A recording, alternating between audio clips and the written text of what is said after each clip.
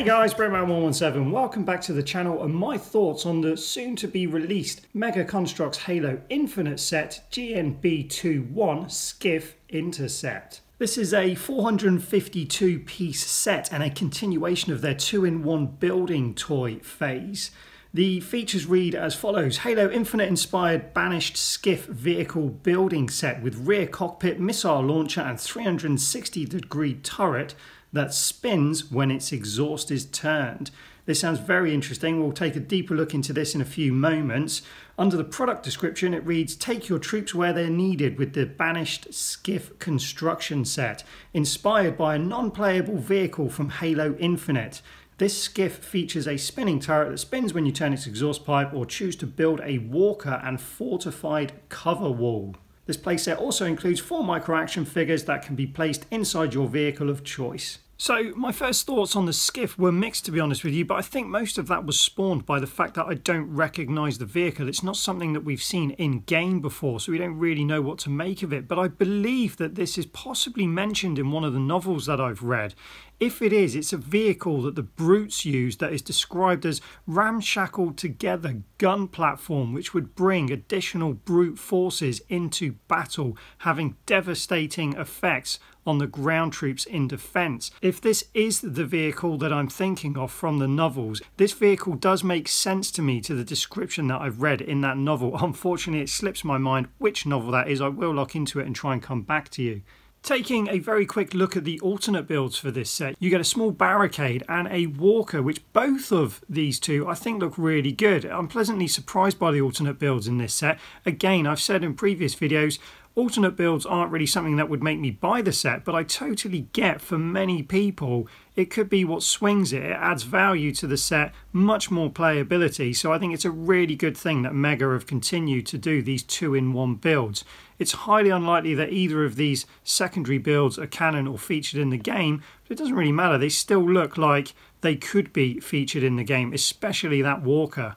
Okay guys, now let's move on to the bits that I'm really excited about. First up, I want to discuss this feature here where you can turn the exhaust pipe to rotate the turret coming out of the front of the skiff. Now this is just a continuation of what they started doing with the most recent Scorpion 20-in-1 Pro Builder set that they released. To me, this is a huge step in the evolution of Mega Construx's never-ending quest to just improve their brand no ends. Although this is a relatively simple feature, it shows the start of where Mega are trying to take the brand. You'll also notice in some of these sets that there are a lot of additional new parts that once again they've created just to expand their parts folio. This inverted angle bracket here is of particular interest for me. Anytime Mega create new parts, I'm a happy man. If you're a mock builder like I am, which I'm sure most of you know, it just gives you more potential and freedom to build the way you want to build it. And when you're getting this many sets in banished colours, well, I guess that means there's going to be some banished mocks coming up on the channel.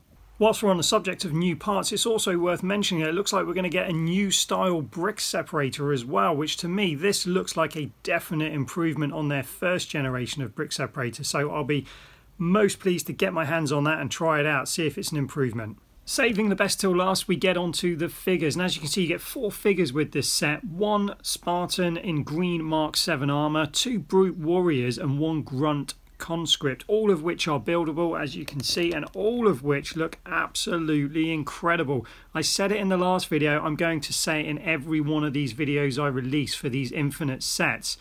All of these figures look absolutely incredible. I'm not generally a figure man, as you guys know, I'm more about the sets, but all of the figures that I've seen in these pre-release images look absolutely incredible, especially these Brute Warriors. I don't know if we've seen this armor before. I don't recognize it, but to me they look unbelievably good for what is probably going to be a relatively generic figure. So my final thoughts on this set, guys, is I think it's another win for us. It's got great figures, the set looks absolutely fantastic, and it's different, and different is good. It's nice to get new things. I think the build looks really interesting. There's lots of new parts, new techniques going on there with that build, so that should be a really enjoyable build. And I think once you've got it finished in your hands, I think it's unlikely you're going to be disappointed with it. As soon as I can get my hands on this set, I will create a speed build video and a review video for you guys. So if you haven't already, don't forget to subscribe to the channel. Leave some likes for this video if you enjoyed it. I'd also like to hear your thoughts on this set too, guys, so don't forget to leave those in the comments section below. And until the next video, thanks for watching, don't forget to subscribe, and we'll see you next time.